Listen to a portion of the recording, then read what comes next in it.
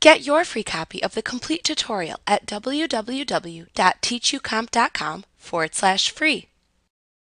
In this lesson, we will look at writing a custom VBA script to accept or decline meetings and create a rule for our mailboxes that will run the script when a specified condition has been met. This is probably as tricky as meeting requests can get for the ordinary user. However, the benefit of using this technique is priceless. For example, let us say that you want to accept meeting requests only if they are sent from a specific contact or contact group. Otherwise, you want to decline all meeting requests. You can create a script to accept meeting requests in VBA for Outlook, and then create a rule that will run the script to accept the meeting request only if it comes from the contact or contacts that you specify.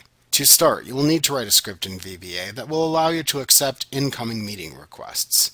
Within the manual is a sample script that you can enter into the VBA editor for Outlook, which will do just that. We will also discuss which parts of the script you can alter or edit with other coding to change the function of the script to reject all meeting requests and delete the meeting request after processing the request if desired. To start, you will need to open Outlook. Next, open the VBA editor for Outlook. You can do this by pressing the Alt plus the F11 keys on your keyboard to open the VBA editor for Outlook. Within the VBA editor window, click the small plus sign next to Project 1, then click the plus sign next to Microsoft Office Outlook Objects to display this Outlook session. Then double-click on the This Outlook Session icon to display a coding page to the right of the editor window. This is where you will type the following code to accept meeting requests. You will type everything that is shown, including and between the words sub and end sub.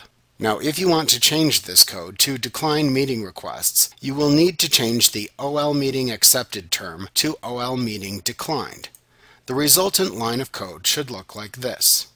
If you want to alter the script so that it does not send a response to the meeting organizer, you will need to change the oResponse.display term to oResponse.close open parenthesis OL save close parenthesis. The resultant line of code should look like this.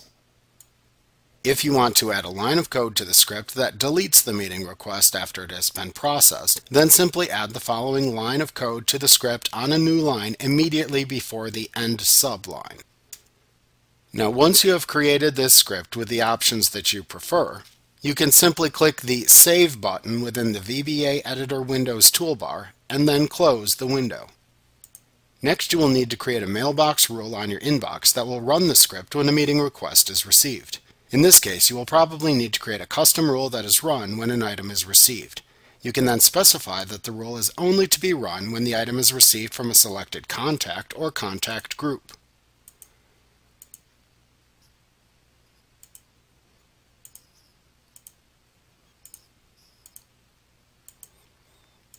Then select the Run a Script action of the item, and then click the A Script hyperlink to select the Auto Accept Meetings script.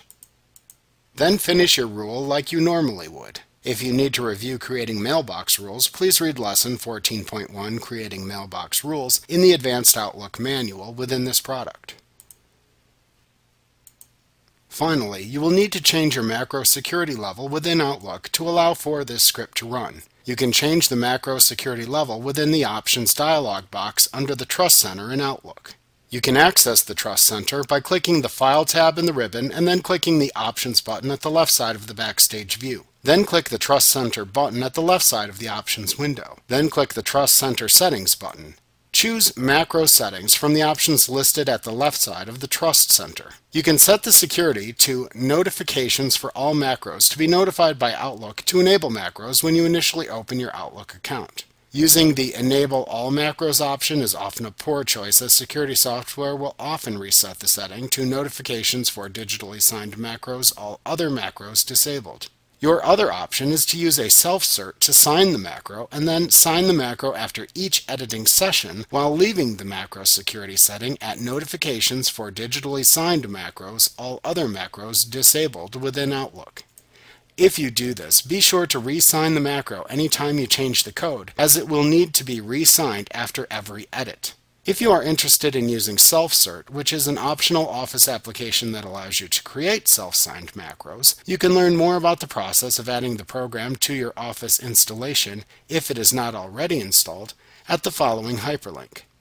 https://support.microsoft.com/en-us/kb/217-221.